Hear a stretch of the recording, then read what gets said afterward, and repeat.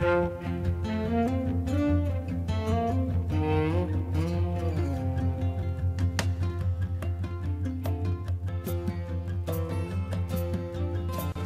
report identifies 8 loopholes preventing accurate disclosure in financial statements and SEC disclosures. They don't talk about those asbestos-like health harms in any disclosures that we've looked at.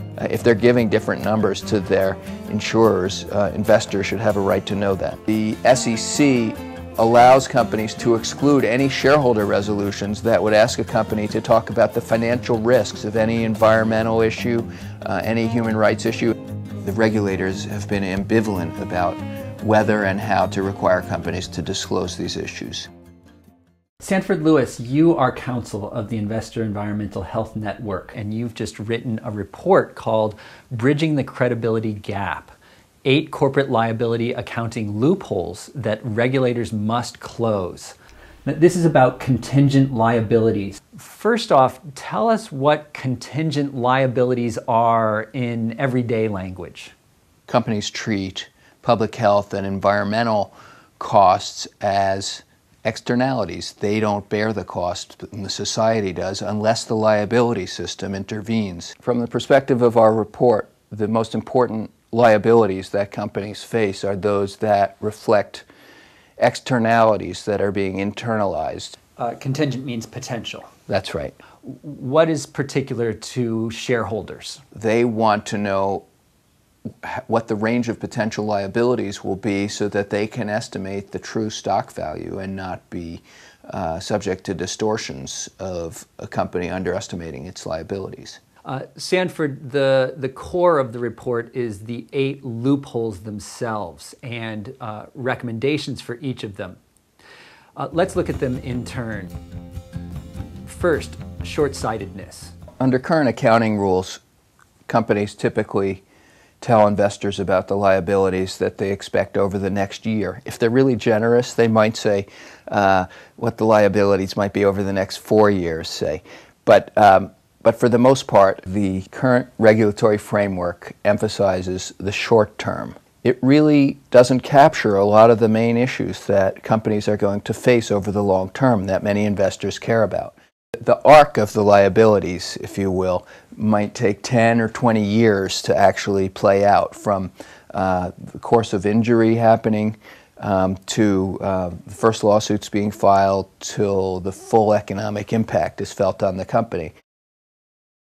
Companies know enough to disclose that this is a possible risk earlier on, but they do not. This is pointing towards the second loophole, which is concealed science. You know, for decades, asbestos companies knew about the hazards of their products, but they concealed them from workers and from investors. The workers paid with their health. Eventually, the companies from the liabilities became bankrupt, and just, all value to the investors was lost. Asbestos started out as like a miracle product, and so the companies that were investing in it, that were committed to it, they were very excited to promote its fire retardant properties, and they played down the other hazards. Sanford, what are the parallels between asbestos and nanotechnology in terms of the risks that they present to health and the financial community?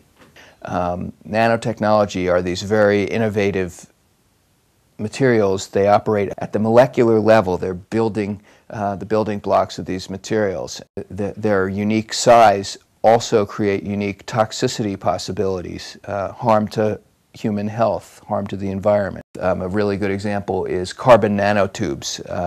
These are very strong materials. They have some really exciting properties, but they've also been shown in the laboratory to cause the kind of condition that's a precursor to mesothelioma.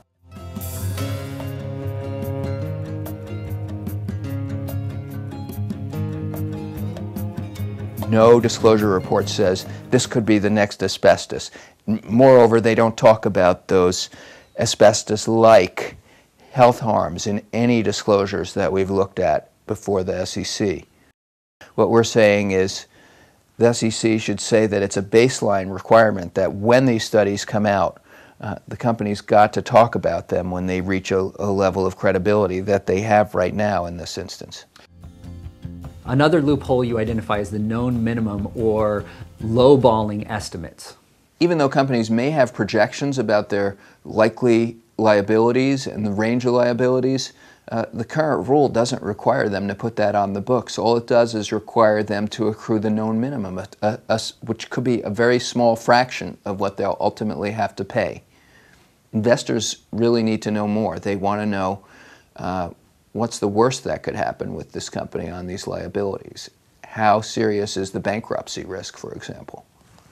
Johns Manville estimated that they had $350 million. That's what they were accruing for their liabilities, but when they declared bankruptcy, they said their liabilities were $2 billion. You can see it's an enormous jump from the known minimum to what they actually ultimately have to pay. The Financial Accounting Standards Board, who set this rule of the known minimum, is considering right now changing it so that a company would have to report the range. And I think that they really have to move on this year and change it so that the company at least has to report the range of possible liabilities. The fourth loophole in the report is privileging secrecy. What do you mean by privileging secrecy? One thing that we concluded in the report is that the existing disclosures rely much too heavily on lawyers. Of course, lawyers need to protect their confidential attorney-client communications. There's no question about that. The problem is, should we then rely on those lawyers that are sworn to secrecy to give us whatever disclosures are going to appear in these financial statements and disclosure reports? Well, no, we shouldn't. We should look at whether there are other ways of getting some information that's not privileged, that won't increase companies' liability, but that will give a fairer number. We recommend in the report that increasing reliance be placed on third-party consultants who could develop estimates of liability without relying on privileged information. The fifth loophole is inconsistent estimates, or estimates that are different in one place, for example, to insurers, as compared to another place to investors.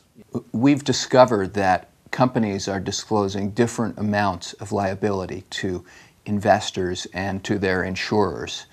To their insurers for whom they want to pay claims, they may develop an estimate that goes over the course of 50 years and represents billions of dollars, while at the same time they may develop an estimate for investors that is of a much shorter timeline and is, tens of millions of dollars. I believe at a minimum, if they're giving different numbers to their insurers, investors should have a right to know that.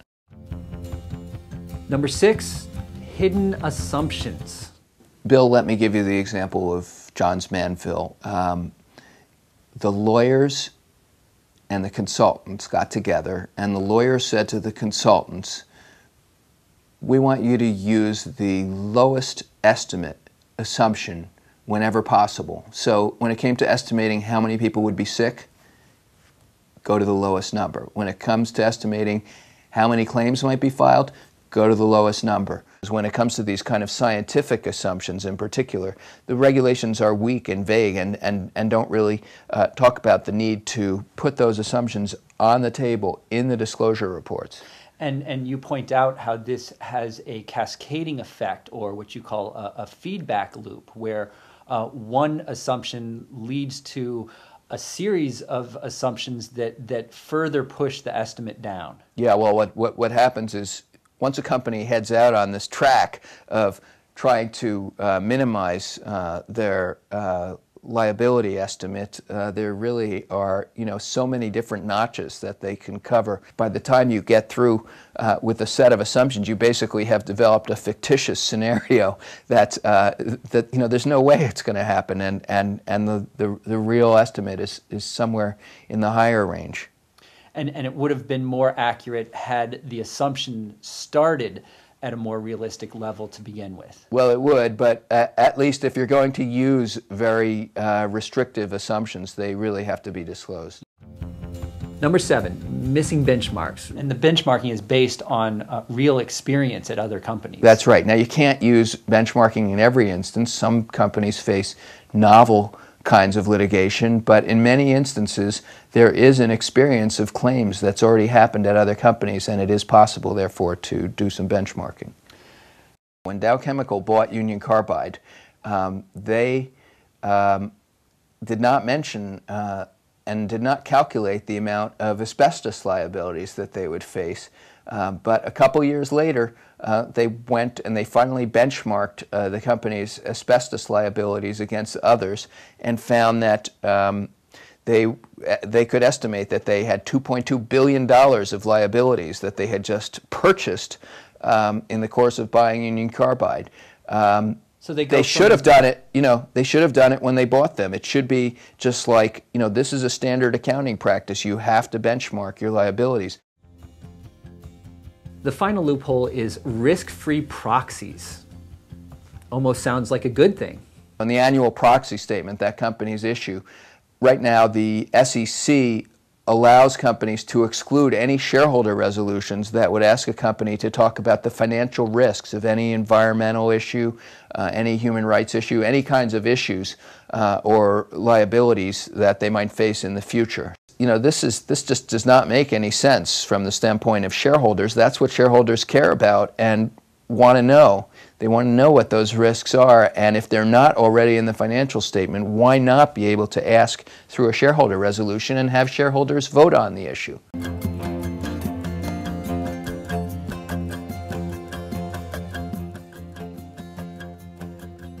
They did it post-Enron, post-Sarbanes-Oxley, that they established a rule that actually cut back on the rights and ability of shareholders to ask for the kinds of information that they need.